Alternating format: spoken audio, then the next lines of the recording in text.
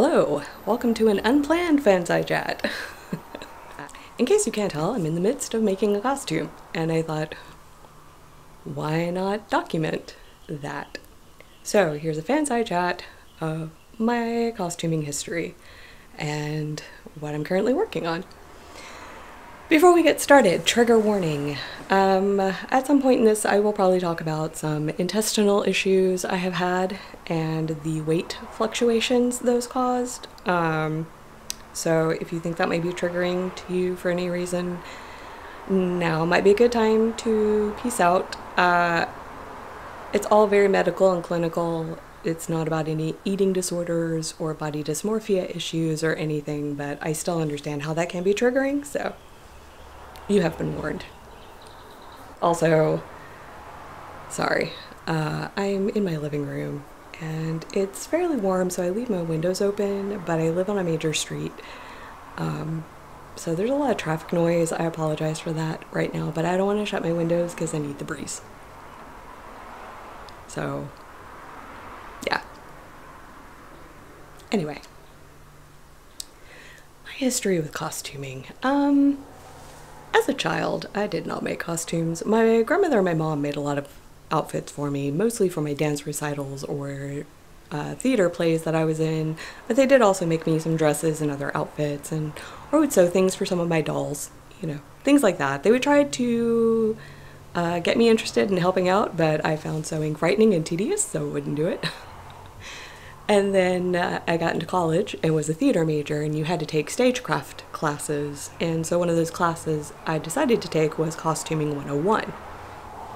I figured it would help me as I went through my theater career, you know, because a lot of smaller theaters, especially like summer stock and things, you kind of helped out in other departments. You weren't just the actor, you were also part of the crew. So I decided, aside from the set building and classes I was taking like that, costuming would help. And so I took the costuming class, and then I started helping a lot with like the costuming behind the scenes on some of our productions, not necessarily building the costumes, but helping put together the racks for them and helping with the quick changes, etc., etc. And then I moved out to Los Angeles, and I kind of gave up the acting thing, but there's still that girl inside of me. You can take the girl out of the theater, but you can't take the theater out of the girl. So we started learning of all these events happening around us, like the Labyrinth Jareth Ball or the Jane Austen Evening, which is put on by a local society that does English country dancing throughout the year, and then they have this event. They have many other events, but this is the one I attend. So my friends and I discovered it and we wanted to go.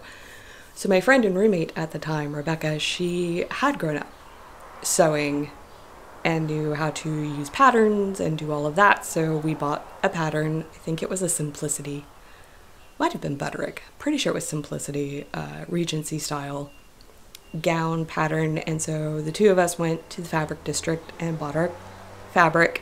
Something to know about me, I never buy fabric for historical accuracy. I buy it based on the look that I'm going for. So 9 times out of 10, I buy fabric that is way too heavy, especially when most of these events are happening in the summer. But there we go. Anyway, so she taught me really how to use a pattern to cut it out, to put it together, to sew things, the linings, the fabric, all of that. So thank you, Rebecca. Her fault. No, just kidding. Okay, slightly. Anyway, so I made this Regency dress, which I have worn over many, many years. And then I decided, when I started working at this little website you might have heard of called DeviantArt, where I was around a lot of creative people, to make more costumes, because the group that I started to hang out with there did want to go to the Labyrinth of Jareth Ball with me, and so we all decided to start making costumes for it. So I made things like the Steampunk Sith. I didn't make the corset, I didn't make the hat, but everything else on here, that was my fault. And I made this homage to Sherlock Holmes. And that's when I started to realize that I like the idea of taking characters that I love regardless of gender and putting them in a historical setting. I hesitate to say this is cosplay because I feel like none of this is good enough to do that term justice, but that's about the closest thing I could say. So I did this cosplay of a steampunk Sith, I did this cosplay of a Sherlock Holmes. I decided I wanted to do a cosplay of Gambit. Gambit did not feel Regency to me, but Gambit felt mid-18th century France. Something about, I think maybe because he's Cajun and can speak a little French a la Louisiana, and had the whole like gambling and cards, and I just, for some reason, it all made sense in my head. So I put together this Gambit cosplay. Now then, and this is around the time that I developed some really gnarly lower intestinal issues. I had 2 major attacks of a certain type, and then I developed another issue on top of that, and yada yada. Needless to say, I now have some pretty bad IBS. It took me several years to get it under control. So during that time, I dropped a massive amount of weight, and I'm talking like I went from a size 10 to a size 2. It was not planned. It's not something that I celebrate, or am I like, yay me? It was strictly caused by a medical condition, and once I got hold of it, I started to put back on the weight. Pandemic has made me put on several more pounds on top of that, but I usually set it a comfortable like 8 to 10, and I'm fine with that. Right now I am quite a bit above that, but that's okay. Because the thing I have realized is that the Regency style is very forgiving. First of all, I don't have to worry about corsetry. And I don't mean that in the terms of wearing a corset so I can pull myself in and lose like 4 inches off my waist. I mean it strictly from a silhouette aesthetic, because Victorian costuming where you have to wear a bustle especially requires your garment to sit a certain way, and the corset helps it to sit in that structure. Now the Victorian Sherlock Holmes I made, I couldn't wear the corsetry at that time either, so I built the boning into the dress, but it's not the same. It doesn't hold you in the same way as wearing an actual corset will do, and because there's so much give in it, the boning does tend to start to loosen and come out of its casing no matter how well you sewed it, and I was using still boning, not plastic. So I figured Victorian out, Regency in, because not only do I not have to wear the proper kind of corsetry under it, it is very forgiving of fluctuations in weight, because the first Jane Austen outfit I made, I could wear anywhere from a size 10 to a size 6. Very fluctuating, very forgiving. Not saying when I was at a 10, you couldn't kind of tell that I was pushing the boundaries, but it still fit, and it still looked halfway decent, so I went with it. So to that end, the last costume I made a few years ago was this Regency rogue. And then pandemic hit. And so I wasn't going to anything, so I wasn't making anything. Now here we are in 2022. And Comic-Con is back on again, and the Labyrinth of Jareth has started selling tickets again, and I bought tickets for this thing called the Historical Romance Retreat that I attend, where you wear historical costuming for many days during the week. And I was shopping for a frame for a poster. So I'd gone to Target, and Target didn't have any frames. I mean, they had like the little ones, but nothing for a poster size. The next closest store to me was a Joann's. And I went there, and they had plenty of frames, so I bought my frame. And while I was there, my brain started going, psst, psst,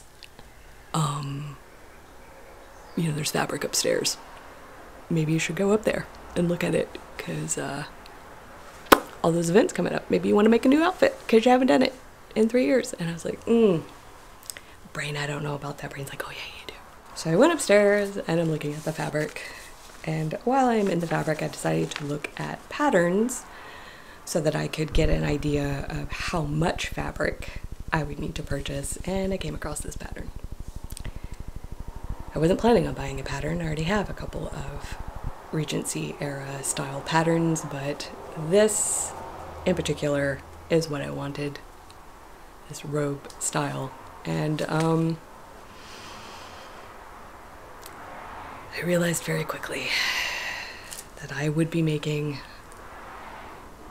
an homage to the angry grape himself, Xiang Cheng, this character, from a story called Mo Dao Zu Shi by a Chinese author, Mo Xiang Tong Xiu. Now then, I have done a blog about Mo Dao Zu Shi about a year and a half, maybe 2 years ago, over at Make the Fanboy, links below if you want to read it. I will be doing a fanside chat about it at some point, you have been warned. So I don't necessarily do Xiang Cheng himself. I am quite a bit older. But I didn't really want to do his sister or his mother either, or his father, so I decided I'm just doing a homage to the Xiang sect. I have bought some black fabric and some purple fabric. The black fabric will be the under dress, the purple will be this. I have bought a stencil of a lotus to try and stencil a lotus pattern on this somewhere under the purple. This is purple shimmery material that's kind of thin. I have some more solid purple to go underneath it.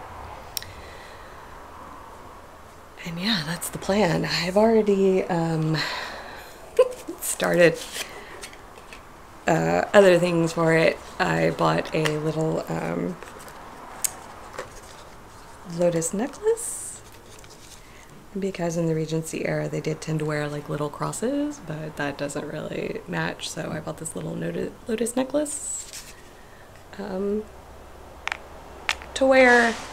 And while I was there I found these lotus charms, and so I bought some beading and I've started to make these so I can wear those as earrings. So yeah, we'll see how it goes. Hopefully I can do some justice to Xiang Cheng and the Xiang sect. And yeah, that's what's going on. I also realized that with a basic black gown I can do several other cosplays, so I've already bought some accoutrement for a possible Yuri on Ice one based on this outfit, because military style jackets over Regency dresses was very popular. During that time the military was big. If you've watched any Jane Austen films or read anything about the Regency, you can see that kind of image. So I also realized I could probably do Darth Vader or a Kylo Ren or some kind of other Sith type of Regency homage, and so yeah, who knows how many I'll wind up doing before this is all said and done with, but first I have to make the basic gown. So there we go. So I'll be filming some of the stages along the way, and until next time.